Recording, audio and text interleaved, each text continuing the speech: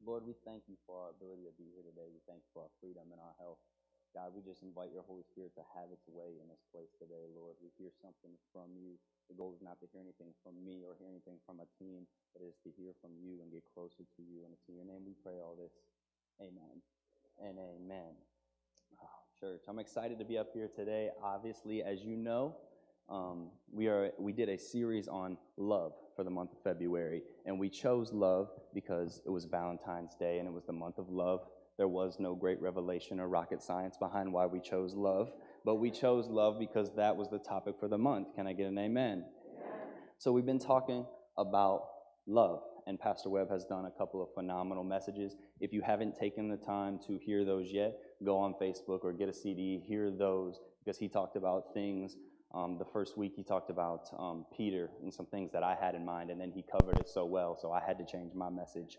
And then the other week he talked about Samson and Delilah, and these are messages on love that we need to hear as Christians. Amen?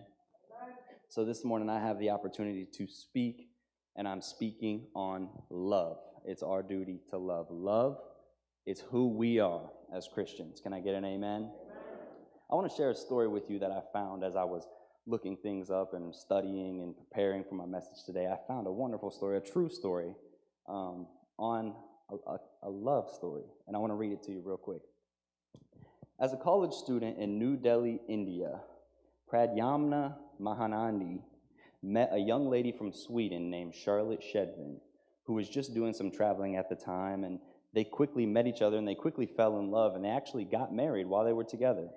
However, Charlotte had to return home on her flight to Sweden, and Prad, the man, I'm shortening his name, and Prad promised that he would save up his money and he would get to her to be with her in Sweden.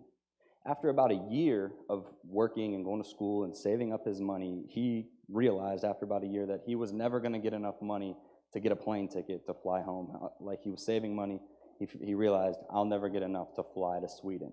So he took all the money that he had saved up over in that year, and he bought a bicycle with it. And with his money, he bought that bicycle, and he set off from India to be with his bride in Sweden. He rode that bicycle for almost 5 months, over 4,000 miles, and across 8 different countries to get to his bride in Sweden. There, they have remained married since then for 45 years, and when Brad was interviewed for his life and the journey that it took to get back to his wife, his reply was, I did what I had to do to get back to her. I did it for love. It's that simple. Power of love. Power of love. I found that story very interesting. Very inspiring. Amen? He said, simply enough, all that bicycle riding, I did it for love. I did what I had to do to get back to her. True story. The power of love. But the simple fact is, love is built to stand the test of time because love is more and beyond just an emotion. Can I get an amen? Because when we leave love as an emotion or as a moment, it will quickly fade away. Because love, as we've seen in the video, is a verb. Love as Christ defined it is action. Love as Christ defined it is a choice. Amen? This is love. It is not just a moment, because when you leave love to an emotion or a moment, that emotion and that moment will quickly fade away. And when you left it at the emotion, your emotion will quickly fade away and you'll be left with nothing, a memory.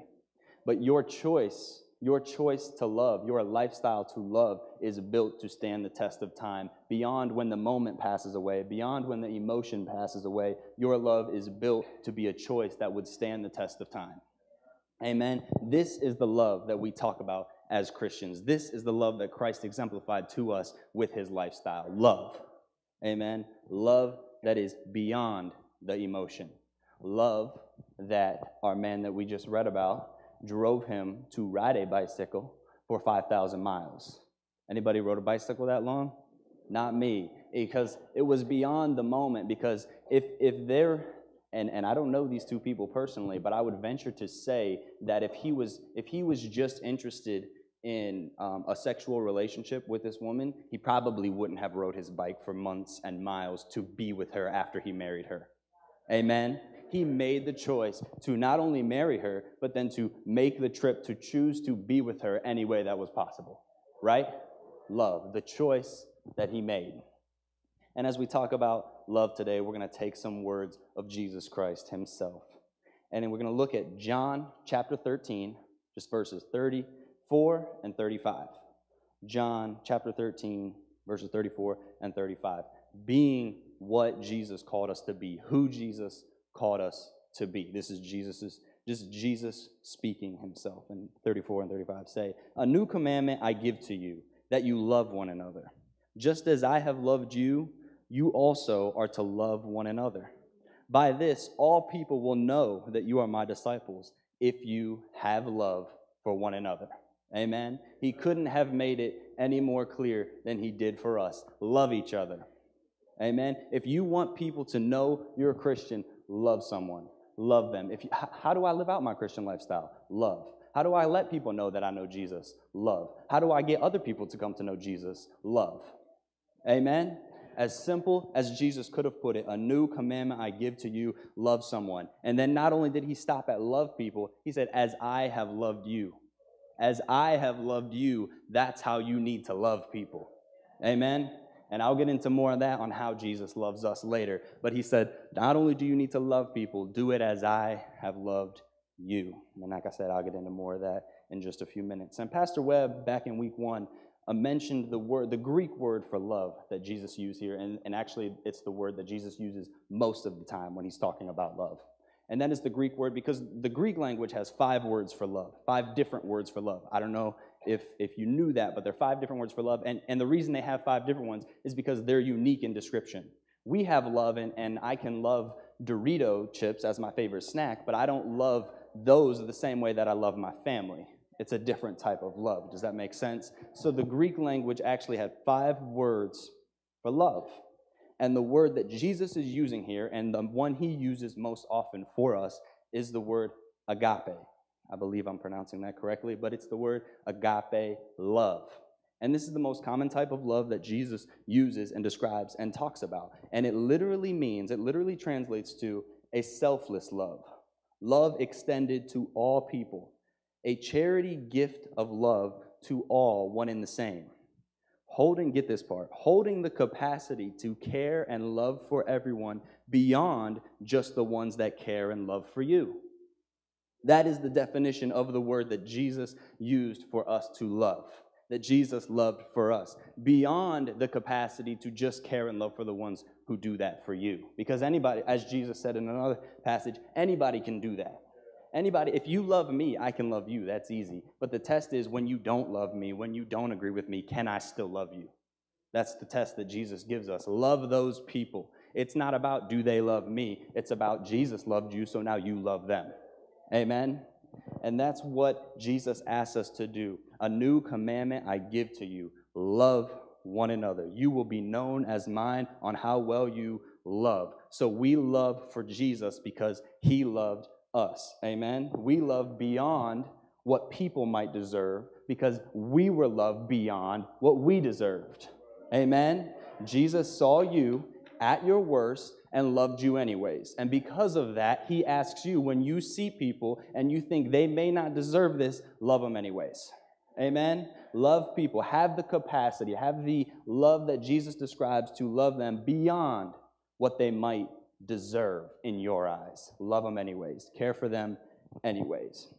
I want to point out something. Have you guys ever noticed that the people that God has brought through the worst things, the people that have stuck with God through the most difficult problems, through the most difficult things, the hardest trials of their lives, the people that have stuck with God through those things, they are often and many times the best people who represent Jesus here on earth. Amen? Because when something has been tested, you know it's quality, right? So those people who stuck with God and they've been through some of the most horrible things, whether it's losing loved ones, whether it's addiction, whether it's whatever, and they stick with God, many times they begin to reflect Jesus the best because they've been through it and they understand the love that carried them through will carry us through too. Amen? Because, and here's why that is, because when you understand that God did that for you, that is the very basis of Christianity. Very base level of Jesus following, very base level of understanding your Christianity is understanding that God loved you, so now this is how you live. Very base level. If you get nothing about Christianity, love. If you get nothing else about following Jesus, understand that I follow Jesus because he saved me and he loved me and he forgave me. And if that's what he did for me and he asked me to do it for others, that's what I'm going to do. It's the very basis of how Jesus called me to live. Amen? The very basis. Understand God loved me, because many times we get hate in our heart and we get anger in our heart. And I was recently doing a devotional with Emily, and we go through this devotional, and we had a really great conversation on the fact that if I can't forgive you, I probably don't understand how much I've been forgiven. If I can't love you, I probably don't understand how much I've been loved. Because I look at my life, and I look at my heart, and I look at my decisions, and I look at my actions, and I'm like, if Jesus can forgive me and call me back to him after the way I thought about some people, after the way I talked about some people, after the way I've done that, and I can understand that Jesus loves me, that means no matter what you've done, no matter what you've said, no matter how you've acted, I can love you, and I can forgive you, because I understand this. Amen? It's the very basis of who Jesus calls us to be. Understand what I've done for you, and then do it for other people. Amen. I can't judge people. I can't do that, because when I deserved it, Jesus didn't give it to me. So I can't give it to others. And this is why I want to talk for a moment about the importance of relationship and community in the body of Christ. Amen. Relationship and community, the basis of love. And the reason that's so important is because when you have a great relationship with God, and you should personally, but you don't involve anybody else in your walk of faith, the enemy can more easily trick you into thinking you're alone. Amen? Because God is enough for us. God is enough for me. His love for me is enough to get me through. But if I don't indulge in that with other Christians, then when I go through something difficult, when I go through a hard time, and I'm struggling and I've fallen in sin again, or whatever the case may be, the enemy can trick me into, you don't have anybody in your life to support you. You're alone. Even if God is reaching his hand for me and there for me, I'm still on this earth. I have no community. I have no relationship. And the enemy has tricked me into being isolated and alone. Amen? That's why it's so important to have relationship and have community and have other Christians that you can talk with and you can be with, and you can be vulnerable with them and they can be vulnerable with you. Because the fact is, none of us are perfect, right? None of us are perfect, and none of our friends are perfect. So if I can talk to you about what I struggle with, and I can talk to you about when I need help, and I can talk to you about when I failed, then when those things happen, I can go to you and I can say, pray for me. I can say, be with me. I can say, I need help. Amen? But when we go through it alone, without community and out relationship with other Christians, this is often what happens. We take it to God, and we say, God, I'm struggling here, so forgive me and help me to move on. And then we don't tell anybody else about it, because the enemy has tricked me into being ashamed. He said, don't tell any of your peers, because they'll judge you. Don't tell any of your peers, because you should be above that. Don't tell any of your peers, because you're better than that, right? And so then I haven't told anyone, and I just asked in my heart, I said, Lord, forgive me. And then I tried to move on for that. But then you fall back into it. You fall back into it, or you mess up again, or something really hard in your life that you didn't expect comes up again. And now the enemy tricks you into not only being ashamed of other people, but the enemy tricks you into thinking, you already took that to God and you messed up again? Oh, he's done with you now. You already asked for forgiveness and you messed up again? Oh, he's done with you now. And not only is God done with you, but you had no relationship, so you can't even talk to anybody else about it. You are truly and utterly alone. That's what the enemy wants you to think. Amen?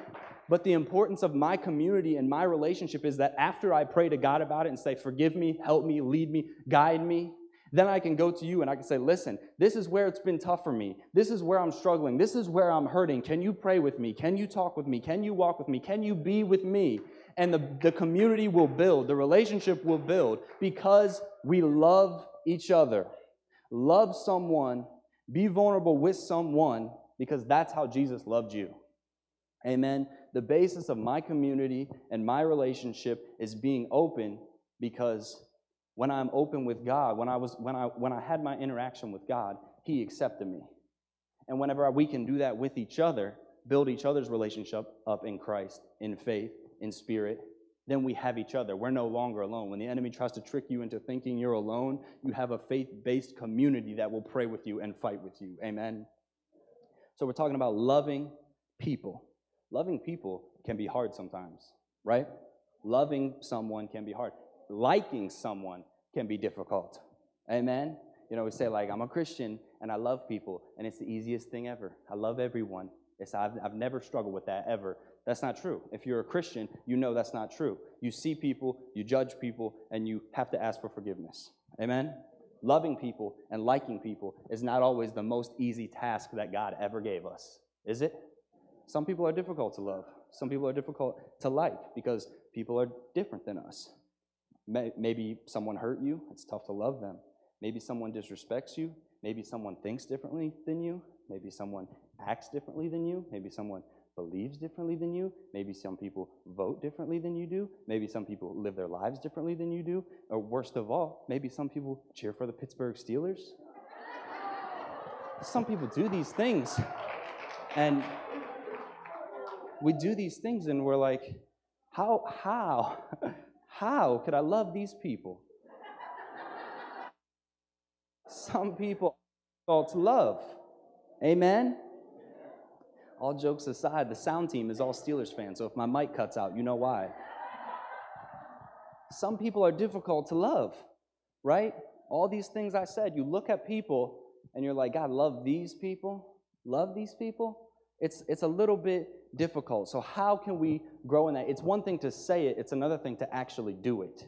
Amen? So how do I love people? I want to read one more story of an encounter that someone had with Jesus, again in John chapter 8. We're going to read this story in John chapter 8, verses 3 through 11. And the reason we're going to talk about this story is because of love. No, the reason we're going to talk about this story is because it's easier for you to love, because we just talked about it being difficult to love some people. It's difficult to like some people. And so how do I do that? When I find it difficult to relate to someone, when I find it difficult to pray for them, how? How do I do it? And it's easier to do when you understand what Jesus did for you. And I know I talked about that briefly, but back in John 13, Jesus said, love people how I have loved you. So the best way for me to figure out how to do that is figure out, how has Jesus loved me, right? If Jesus wants me to love people how he loved me, I need to figure out how he loved people. And the best way to see how he loved people is to see how he interacted with people. So we're going to read John chapter 8, verse 3 through 11 in just a moment. But I want to remind you, as we talk about what Jesus has done for you, I just want to highlight the crucifixion that Jesus went through just briefly. I'm not talking about the crucifixion as my main point, but just briefly, because many of you know the Roman crucifixion was not only the most brutal and devastating way to be put to death at that time, but it was also viewed and looked at as the most shameful way to be put to death. That was so shameful, in fact, that the Roman soldiers and the Roman government who would put people to death, oftentimes, very last resort, if they had to, wouldn't even crucify Roman citizens, because it was so disgraceful and so shameful that they wouldn't even put their own citizens, their own criminals, through that, because it was looked at as not only brutal and fatal and disgusting, but shameful, disgraceful. And Jesus gets put through this crucifixion. Up until the time of death, it's torturous. Beforehand, the actual hanging on the cross, and even up during hanging on the cross, and up until the time of death, it is utter and complete torture. Physical, spiritual, emotional, mental, it's torture. Jesus is hanging on a cross for you and for me. And I wanted to point out, not only was it brutal, but he took on shame, and he took on regret, and he took on disgrace, and he took on all these things as he hung there, beaten on a cross for us. And what I want to highlight about that is this shame and death and torment was actually mine first. Amen? This shame that Jesus went through, it was actually designed for me. Because the enemy looked at imperfection and looked at shame and looked at disgrace and looked at guilt and looks at these things, and he says to God, look at these people that you created. How could he be yours when he acts this way? How could he be yours when he does these things? How could he be yours? Somebody has to pay for all this pain and problem that your people have done. Amen? Because like I talked about a few weeks ago, justice had to be served for all the sin that was in the world. Justice has to be served. So the enemy looks at us and he says, somebody has to pay for all this sin. And God responds with Jesus. God responds with love. Because the enemy looked at you and said, somebody's got to pay for all your sin, imperfection, disgrace, guilt, shame. Somebody's got to pay for those, and it's going to be you. And God responds with love. God responds with Jesus. Don't take them, take Jesus. Don't take them, take Jesus. Don't look at their pain and their struggle and their problems. Don't kill them, take Jesus. Amen? So we talk about what Jesus did for us, and that's what he did in the crucifixion. And you'll understand why I highlighted the shame and the torment and the death here in just a minute as we read John 8, 3 through 11. John 8, chapter 3 says, "The scribes and the Pharisees brought a woman who had been caught in adultery, and placing her in his midst, they said to him, 'Teacher, this woman has been caught in the act of adultery. Now in the law, Moses commands us to stone such a woman.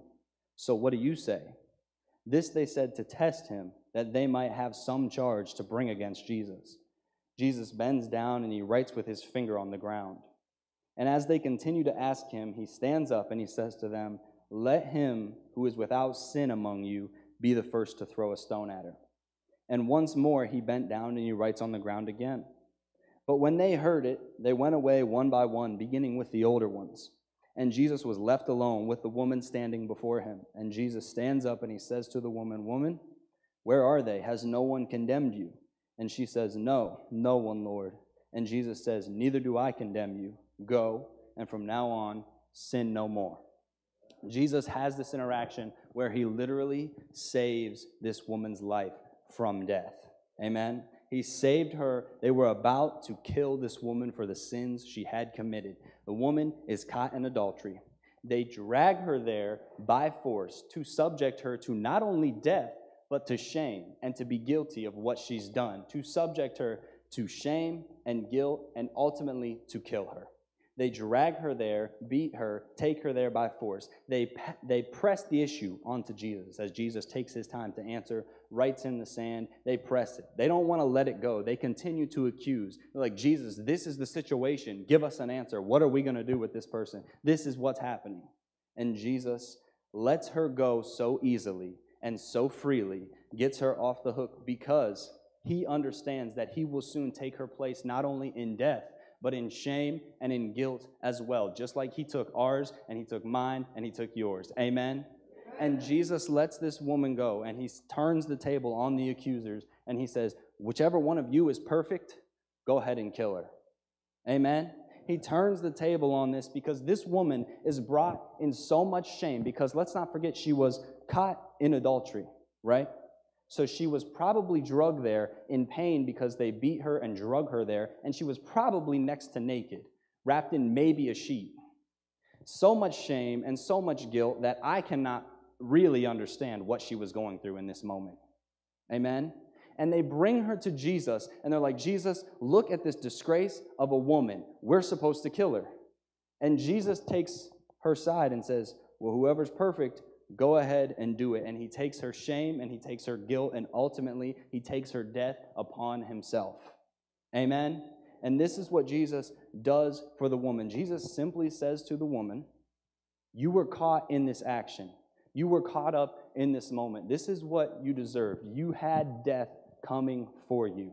You lived in it, and now it was time for you to pay the penalty," right? "And they brought you here to me for you to die.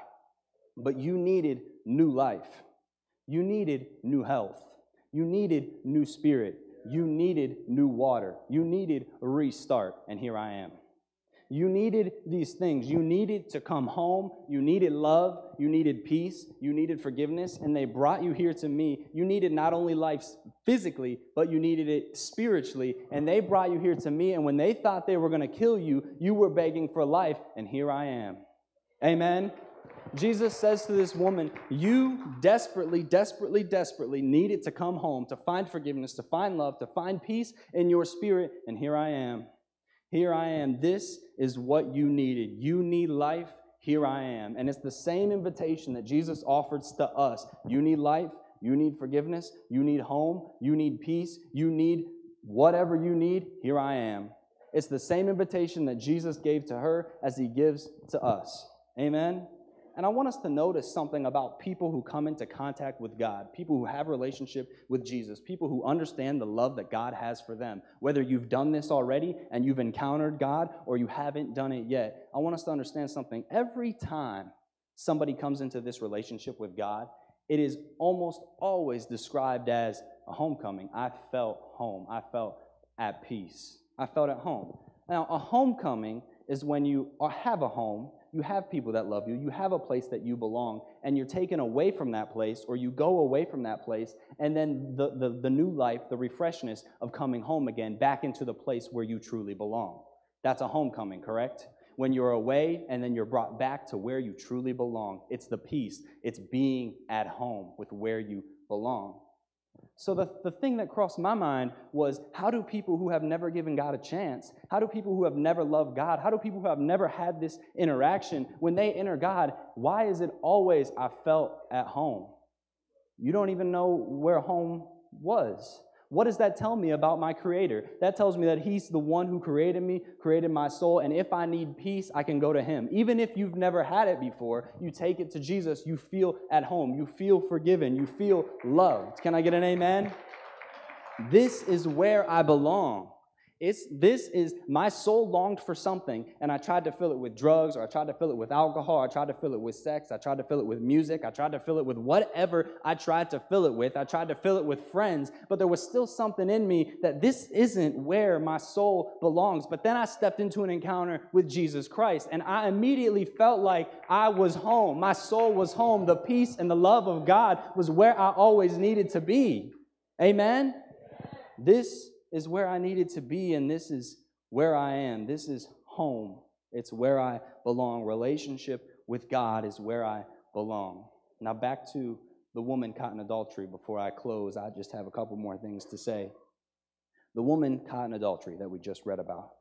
Many times we kind of use the biblical stories that we're supposed to learn from, and we elevate them to fairy tale level. And this is what I mean. We look at the story and we're like, yes, Jesus saved her, and that's great. And the woman just needed someone to love her, and the woman just needed someone to care for her, and the woman just needed Jesus. And we know that, and that stuff's all true. Except let's not forget that the woman was guilty. She was guilty. Everything we read in John 8 about this woman was true. She was an adulteress. She was supposed to be put to death. She did get caught. The law did say, kill this woman. She wasn't pleading innocent. She was guilty, okay? The woman was caught, and she was guilty. Guilty. Everything that the law said against her was absolutely true. And for some reason, Jesus stood on her side. Did we read that right? The woman was guilty. The law said, stand against this woman, and Jesus writes in the sand. We're not told what he writes in the sand. Some scholars believe it just was a line. Others believe it was the woman's name. Others believe it was the Pharisee's name. I believe if it was important that we knew what was wrote, we would have been told. But Jesus writes in the sand, whether it's, for argument's sake, a line, and he stands on the side of the guilty. Did we read this story right? The woman was condemned. She should have been murdered. And Jesus writes in the sand, and he stands on her side against the accuser. Oftentimes, we want to stand on the wrong side, and here's what I mean by that. We want to pardon our own sin and cast judgment on others. My sins are okay. My sins aren't that bad. My sins are dignified. My sins are respectable. If I want to be imperfect, that's okay. But you, how dare you act that way? How dare you live that lifestyle? How dare you talk that way? How dare you? Jesus should judge you and condemn you. But my sins they're okay. They're not the worst. I've never killed anyone, so for the most part, I'm okay, right? My sins are good. I pardon my sins. But these people over here, there's no pardon for them. They need to be killed, right? We look at the guilty. We're like, they're guilty. Guilty.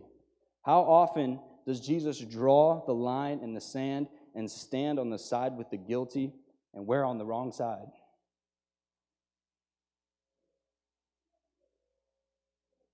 Too often. Excuse me.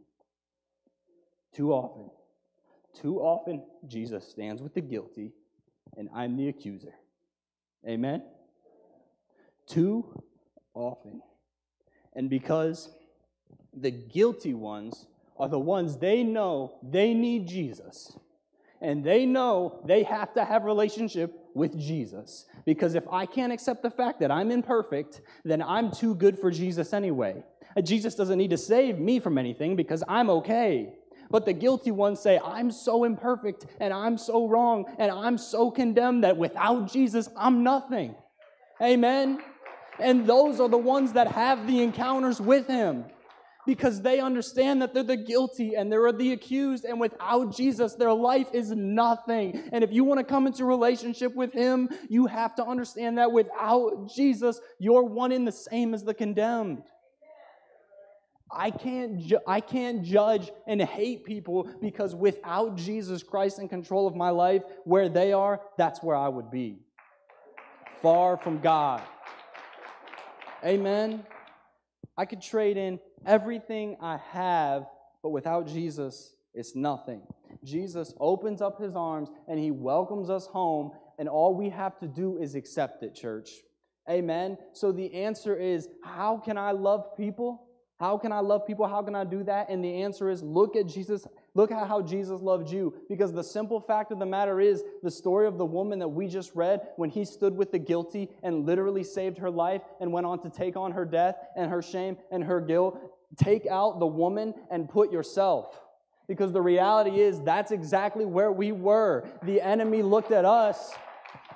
The enemy looked at you and he said, you have sinned against God. Your soul is mine. And Jesus drew the line in the sand and stood with you and said, they're mine. You can't have them. So when you understand that, it becomes easy for you to love people. When I understand that Jesus drew the line and stood with me, it's easier for me to draw the line and stand with people and love people. Can I get an amen, church? And all I have to do is turn from my sin. Go and sin no more. Turn away from my sin. Understand that I'm guilty. And Jesus stands there ready to welcome me home. Just like He welcomes you home, and just like He welcomes anybody else who's willing to come to Him and turn from their sin home. Can I get an amen? And I'm closing if Pastor Webb wants to come to the piano. Because the simple fact of the matter is, if you got nothing else from this message, the whole point is, it's all because of love. Everything God did for you and everything God calls you to be. Love. Love. This is who we are.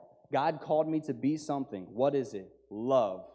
And to quote our friend Brad, whose love story we read at the very, very beginning of the message, to quote him, I do it for love.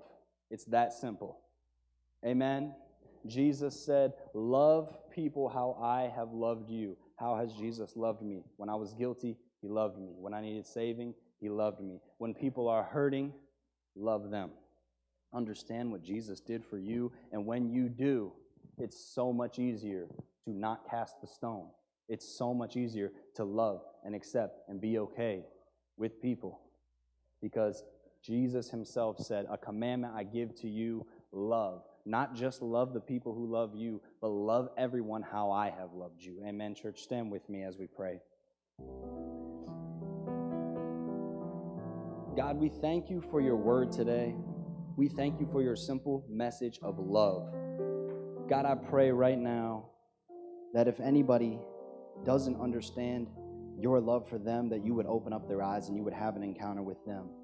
And Lord, I move on to pray for us individually, that we would exemplify Your love so well that people would see Jesus in it. Exemplify Your love so well that people would come to know who You are and come to know Your love, because we did what You asked, and that's love people. God, I pray that over each and every one of us today. In Your name I pray. Amen. Yeah.